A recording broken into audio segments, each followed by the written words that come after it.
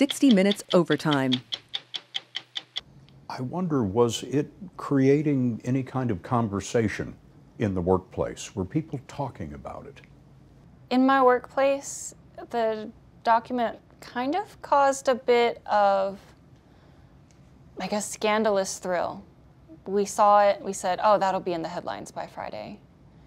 It's too good. And it never came up again. It just came and went. But everybody had seen it, and everybody was talking about it. Your coworkers understood the importance of it. Yes. How did you remove the document? I printed the document, and I folded it and placed it in my tights that I was wearing that day underneath my dress, and walked out. It was just that simple. Yes. They gave us a lot of trust, actually. Trust that, yeah, they trusted us a lot.